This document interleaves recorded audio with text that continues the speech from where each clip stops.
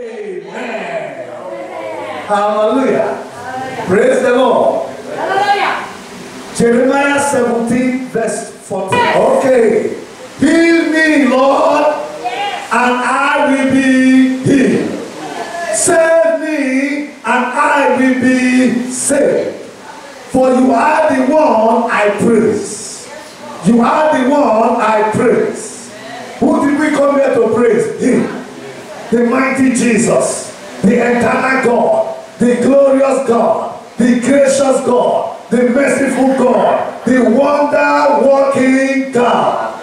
That is the one we praise. So today, He will heal you. Today, He will heal somebody. Today, I see the hand of God in the life of somebody. And if you are that person, let me hear you say, I am here, Lord. Heal me, and I will be healed. Save me, Lord, and I will be saved. And if you believe that, shout amen. Oh, Baba.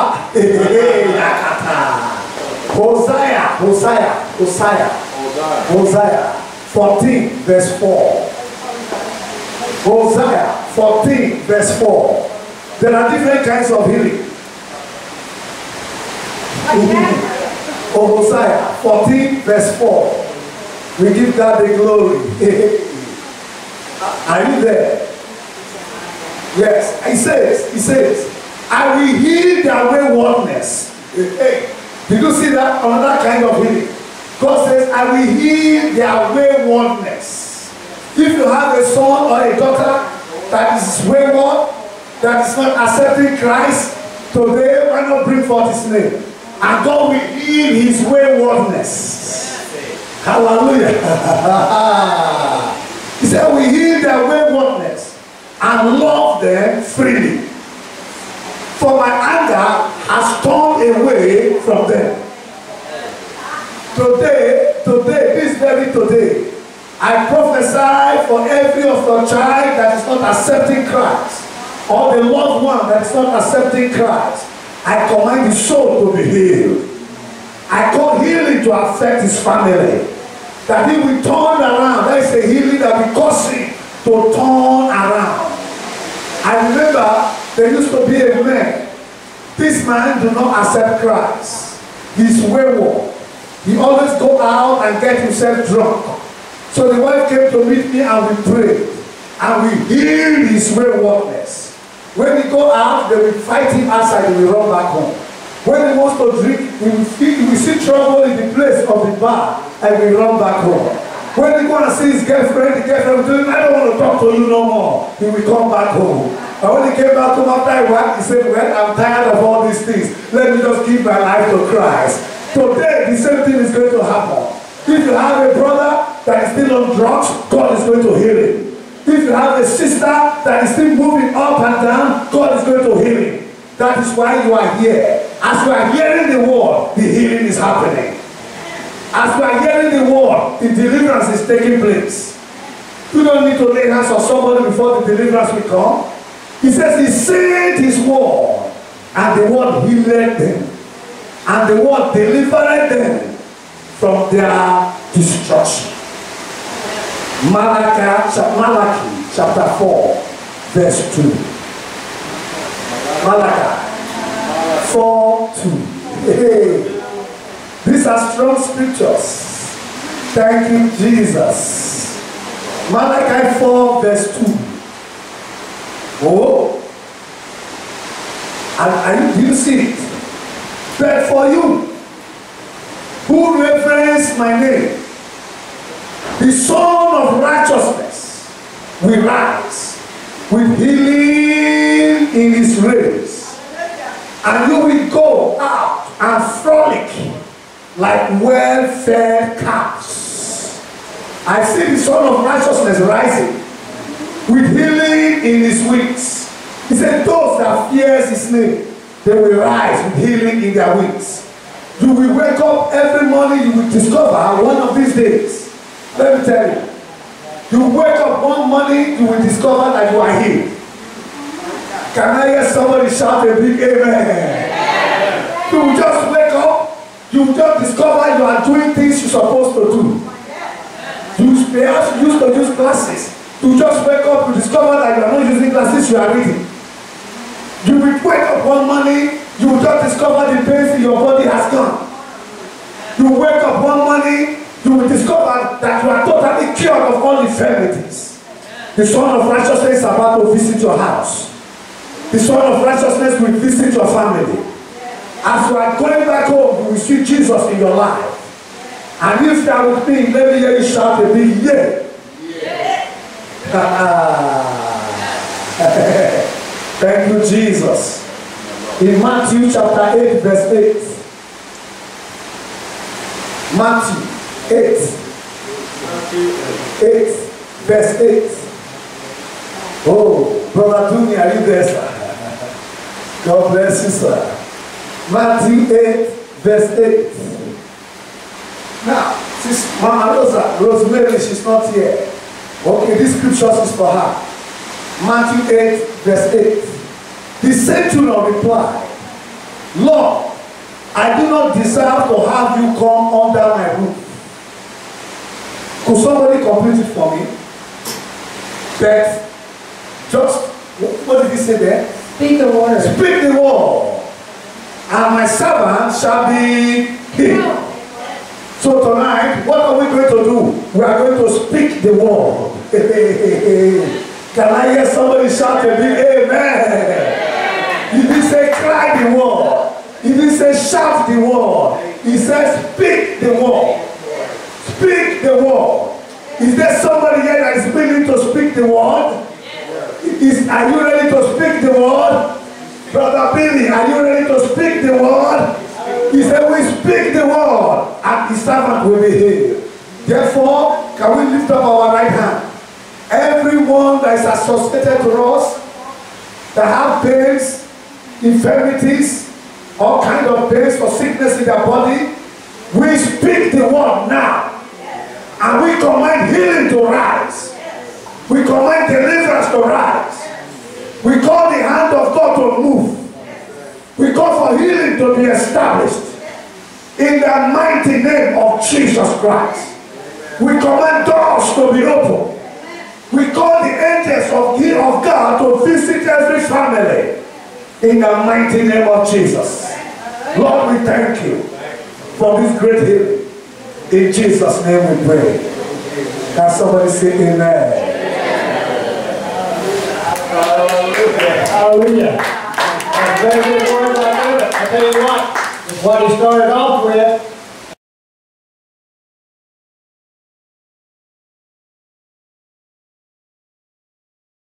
Order for you to get all the way to the very end.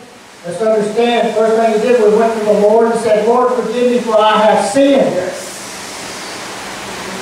Now, what did he do? He was sitting there, he was crying to the Lord. Everybody's against me, oh my God, you know it. So you got good words to say about him? You should. Glorify them, God glorify you. Because the very last part of what we got to was being humble. So we're not humble within ourselves. And forgive everyone. Even when they're coming and throwing dirt in our face, to turn and walk away and know that God is going to deliver us. He had all the verses right there. Deliver us. But we got to get past the first part. We must be humble to get to the humble part. In Jesus' name. Amen.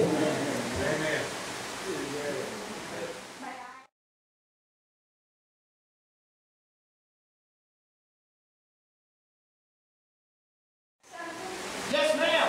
Isaiah 58. Oh my God. That's the chosen fast. By the way, you probably don't know this lady, but I'll tell you she's a preacher. There you go.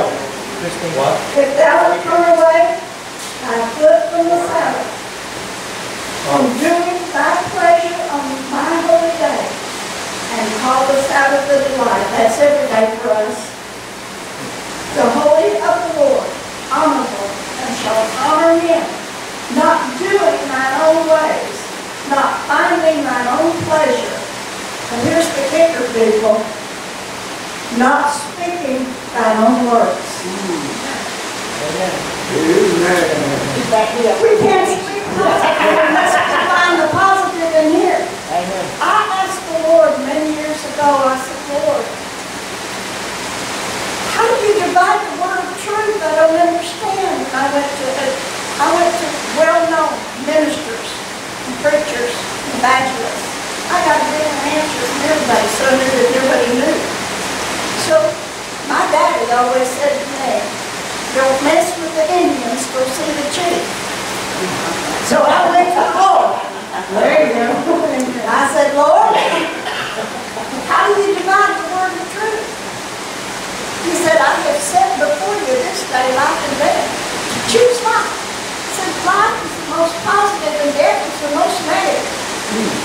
So in my word, this is a love story. Find all the love because it's the positive. That's what God wants for us. Amen. Because He loves us so much.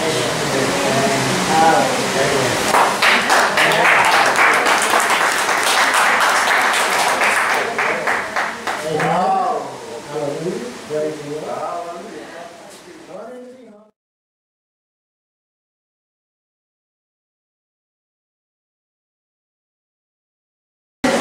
I don't have my Bible out in the car. Forgive me, please. Everything that I've heard, everything that's been said, I remember the words of Christ. When I was hungry, you fed me. When I was in prison, you came and visited me.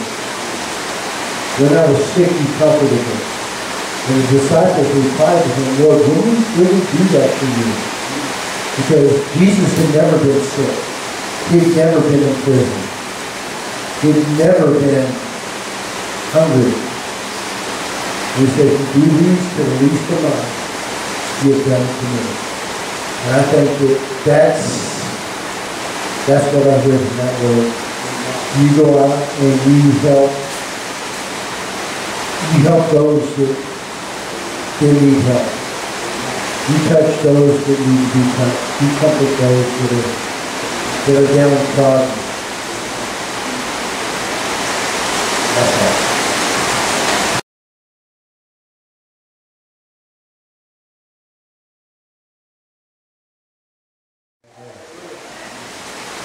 One Holy Ghost, right? They just one Holy Ghost. Right. Talking over there. That was what I was looking at.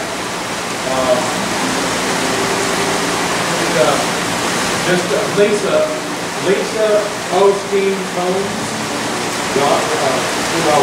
Osteen. Everybody knows who Osteen is. Praise the Lord. Well, she had posted on there today, and she said that Proverbs 18:21 says that death and life are in the power of your tongue. God has put creative power in your tongue. When you put God's powerful, incorruptible word in your mouth, that's a double whammy. When you agree with God, it shall be done. Love you, Lisa. This is Lisa Osteen Combs. I replied, that's good preaching, Lisa. The Holy Ghost in me did anyway. I wanted to make note that the opposite is also true. God's word or godless words spoken directs our lives. Deuteronomy 30:14. The word is near you, even in your mouth and heart, that you may do it. Deuteronomy 30:19. Blessings or cursings. God said, I set before you this day life and death, blessing and cursing. God even helps us out and asks us to choose life, that we and our children may live. Father God is such a loving, good God. That was on my Facebook post today. This is Christine. I saw the camera earlier. I didn't clap her enough. There's love in this house, folks. Anyway, that's all I had. I just wanted to have Answer the only type of answer that is. Thank you. Never do that around.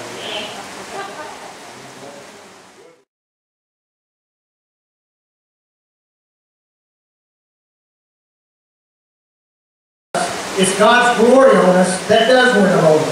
It's God's glory that brings them to us. We don't go out, all we are is the feet, the hands, the eyes, and we just go out and deliver the message. It's all about Him. The shine that we need upon us, Father God, we just thank you for the zeal of Jesus Christ in our eyes as we go out. The Holy Ghost flow upon our face. Please, thank you, Jesus, for that. When people just walk up to you, see, God sends them. Just like right here. Yeah. None of the garage sale. Hallelujah! God is great at garage sale. You know that?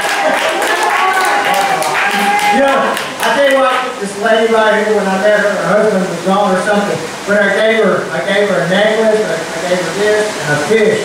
And she texted me back, and she gave away the cross right away to her aunt, correct? And then she texted me and said, I didn't want to, but I gave that fish away to a friend of mine. Yeah. But what really touched my heart was that she went to the Lord and asked the Lord for forgiveness because she was reluctant to give it away. And I said, that's a woman of God right there. And I see what's on the other side over there is a man of God also.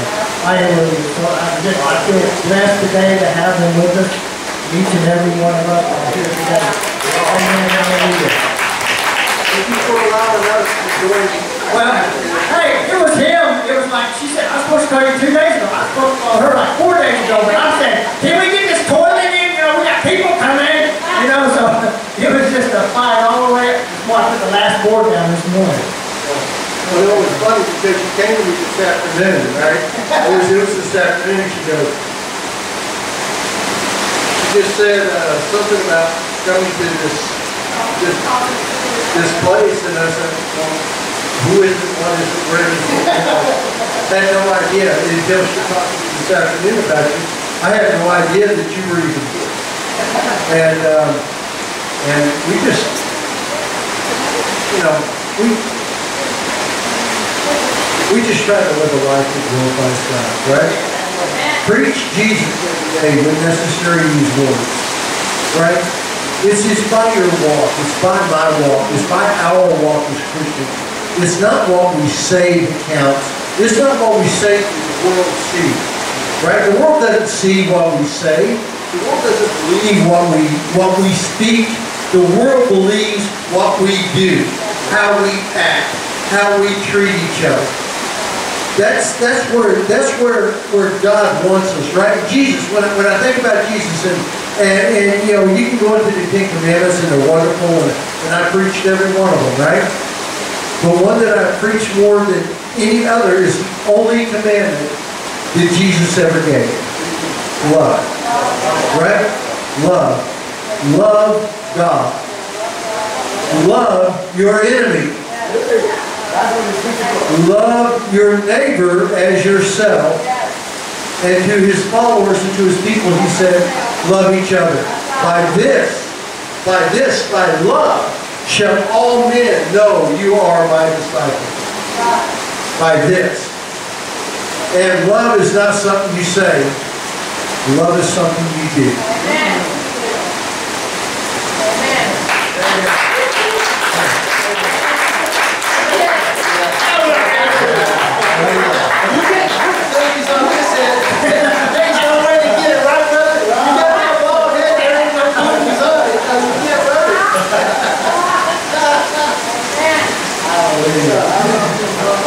Anybody else like to share a testimony or something? You know, we're going to lift up, well, we're all right here right now, and we know that the power of the Lord is upon us. We sit there and we just go through all these verses, and we realize the humility is that we kind of face, that we need to be humble, and people coming against us and everything. Now, we just being full of forgiveness. I hope everyone out there is forgiving anyone and everybody. Because right now we want to pray for Rosemary to tell us what the risk. And no surgery is what we're saying. We're saying miraculous healing. Amen. You know, Billy and I, we just said, we're not going to operate unless we can operate under the supernatural. And that can only be done by walking in Him all the time. 24 hours a day. Talking about Him, speaking about Him, praises His name. It's all about Him. It's all about Him. Hallelujah, hallelujah. You know, that's where your blessings come, you know. And I said, you know what? We're the good 5 virgins, okay? Up here, you know, we got our lamps are full. They're going to stay that way. And, you know, and to get to where you got to go, it takes a sacrifice. It takes a sacrifice. Do it.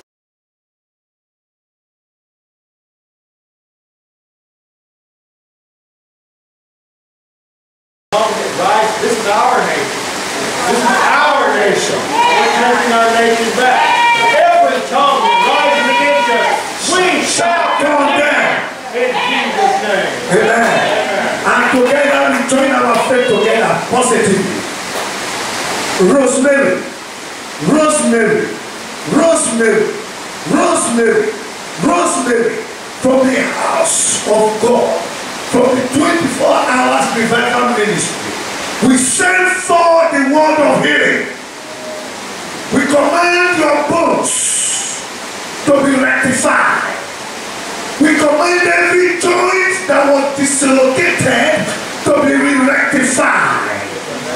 I command healing to touch every part of your body.